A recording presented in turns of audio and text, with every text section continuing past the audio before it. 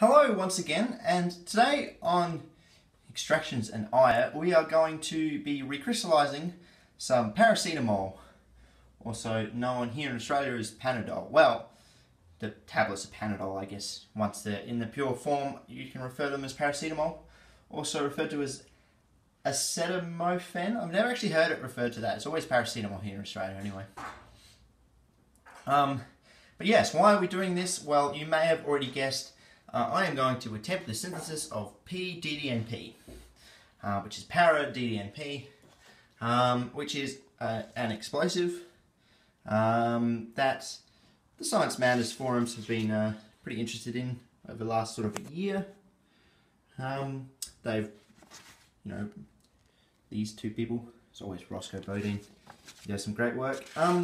They put together this sort of document, which is their sort of idea on how to make it, what's the best way of doing it. And I haven't done it, so what I'm going to do is I'm going to follow this pretty much exactly. Which you may think is cheating, but I'm sure I can find a way to stuff this up if I really wanted to, and I probably will. But yeah, I'll also be attempting, well actually I've already attempted an ortho-DDNP from aspirin, but hopefully we'll be doing a series on that as well. University starts for me on the 29th of February. It is today, I think it's the 4th of February, so hopefully by the start of university I'll have both DDNPs as well as tetrazoles and hopefully azides, which is setting myself quite a high standard for the next few weeks, and I'm not sure if I'm going to be able to complete them. Oh, but that's the aim. So today we're just going to be getting some of the paracetamol from the tablets. Now, alright, what to buy? These were both 70 cents, and I thought I'd make a balanced program here and buy from Woolworths and from Coles. You won't understand if you're overseas, but yeah, that's what I thought. But this green packet, labeled new formula, also contains where's ingredients? Focus? No, yeah. Also contains hydroxobenzoates, which A, doesn't sound very healthy. Also, sounds to me like impurities, so fuck them. We're just going to be doing this, which, may also contain the impurities, but according to the ingredients, each tablet contains paracetamol 500 milligrams. Probably contains preservatives. Preservatives are probably a standard thing, but we're going to be doing that. So I have 3 of these packets, 2 of them are already in there. There's 20 packets, they're 500 milligram tablets, so we've got 30 grams all up, 70 cents a packet. It's not too bad. Well, I mean, it's still $70 a kilo, but still, that's not too bad in terms of medicine. Good old home brand. You can buy the normal Panadol brand. Panadol is just paracetamol, but they obviously contain the preservative as well, I guess. Well, on the packet it's written also contains hydroxybenzoates, so I'm going to try and avoid them. So first I'm just going to chuck that in there and crush them up, and then I'm going to be recrystallizing it from ethanol. I believe 95% ethanol, which is that thing there. Also, while the ethanol is heating up, I guess I'll do a run around the lab and show you what's new and what's old, and yeah. Nothing makes me feel more like a drug lord than popping pill packets into a beaker. Yeah. Sorry, if you're watching this, this is not pseudoephedrine. Please don't sue me. Ah, oh, motherfucker. If you ate this much paracetamol, you'd die. Just a fun fact for you.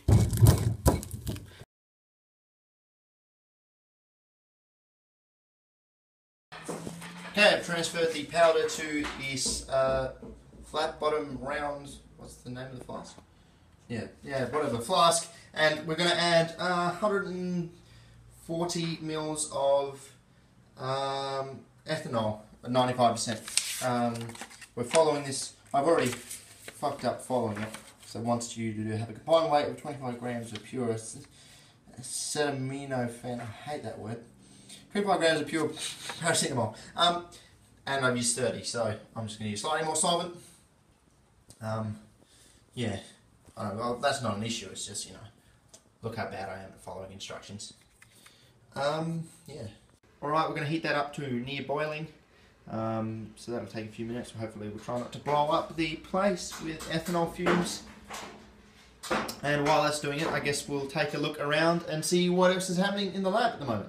This was meant to be the video that was up a few days ago, but I've had some serious issues with this making perchloric acid.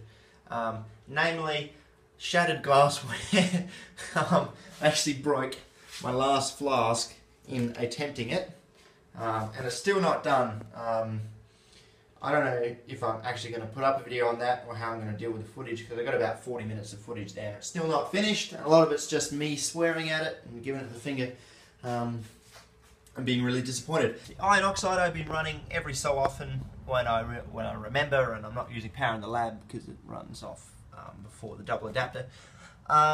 Or the 4 adapter, whatever they're called, power board, that's the word. Yeah, and I've got a reasonable amount there, so I guess at some point I will be filtering that off and running that, you know, cleaning it up and converting it all into red iron oxide. Obviously with no urgency anymore, seeing as I did the thermites and they worked reasonably well, and there'll be a video up, I don't know, eventually. This is some gallium chloride. I had some gallium oxide left over from, I don't know, something. So, I don't know what to do with that. I guess we'll just crystallize it out and store it forever. Unless you guys can suggest something I can do with gallium salts or something. But most excitingly of all, I smashed this flask, but I knew it was my last flask because I'd smashed the other ones. I ordered some glassware the other day, and it has turned up today. So, that's super exciting. I will get to unboxing this right now. Thanks to China, they go pretty ham on the old sticky tape, so it's going to take me a while, but it's good. It means hopefully it all comes completely uncracked, which would be nice. Also got some chemicals on the top. I'll open that as well. These chemicals are potassium permanganate, 100 grams, just because I ran out. I'm attempting to make ammonium permanganate, but my motivation for that is low because this isn't working, and the reward, I don't know, I think it will be that exciting, but whatever. Also some sodium benzoate powder. This is to make some benzoic acid esters with the girlfriend. Also, I want to try out the molten whistle mix that my good friend Dorina made. I don't know, Dorina 355A? Hope it's not 335. Dude, the amount of times I've been on that channel, I can't remember the numbers. Yeah, he made popular the molten whistle mix, sort of, which exploded very well, so hopefully I can try that. Also make some benzene if I ever need it, so that's useful. These obviously came because they put their logo on the front from Chemicals. They were great, free shipping. They didn't even sponsor me for this, and look, I'm giving them advertisement, you know. Look, you know, explosion of fire, not selling out. Okay, everything's basically dissolved. Well, no, not everything's basically dissolved, but the vast majority of the powder has dissolved. Of course, all the insoluble binders are left behind here, that's why it's looking milky. So I'm just going to crank the heat down on this and let it cool down to room temperature. No, look, I snapped the lid. Oh, it's good. I like keeping these foam containers. Obviously, there's one there. Now another one is it's closed. Whatever. Yeah, there's another one hot glassware in the cupboard. Look, the sticky tape continues in here. Oh, this is a mess.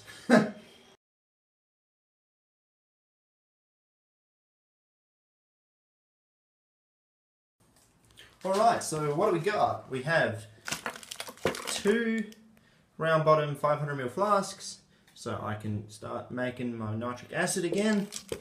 We have a 250ml, second thoughts, putting this back in the box with the sticky tape is a terrible idea. We have a 250ml round bottom. We have a 250ml round flask with a flat bottom. We have a 500ml 3-neck flask, and we have a 150ml 1-neck flask. Because sometimes I do a little bit smaller scale chemistry. Yeah, that's great. Does it really look like $90 worth of stuff? I guess so.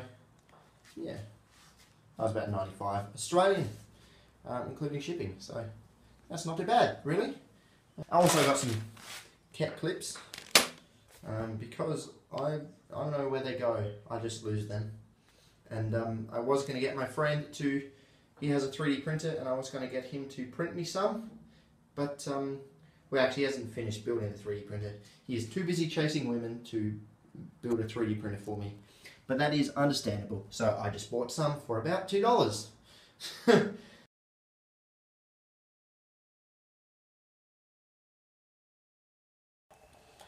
Alright, strangely, we've taken on a bit of a pink colour. Yeah, it took...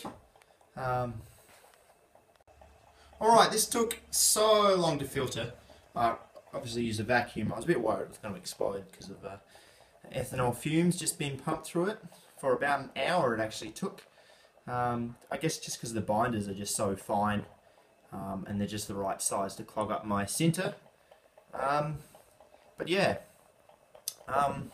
Now we're boiling off the ethanol. Strangely, we seem to be taking on a bit of a pink colour. Very light pink. Hard to see on camera, it's easier to see in real life.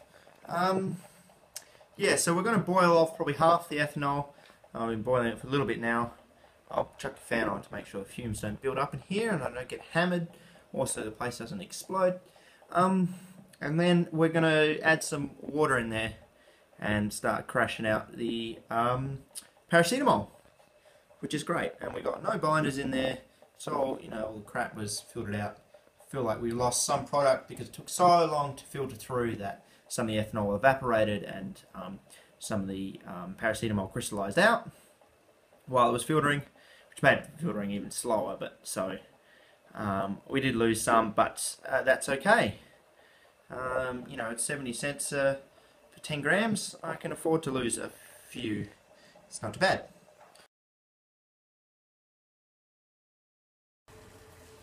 Alright, seems like the pink colour's gone away, so maybe I was seeing things, maybe, you know, it didn't happen. Maybe, yeah, it's just gone away. Whatever. Alright, we're going to add 50 ml of water now to this boiling solution as per the instructions.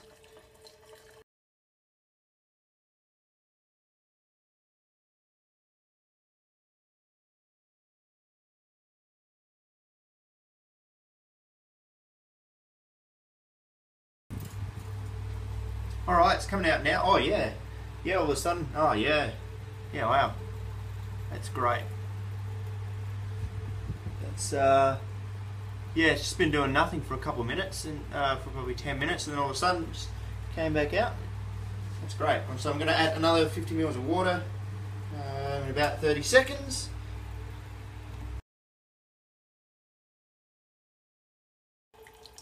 Add it slowly so I shatter the beaker.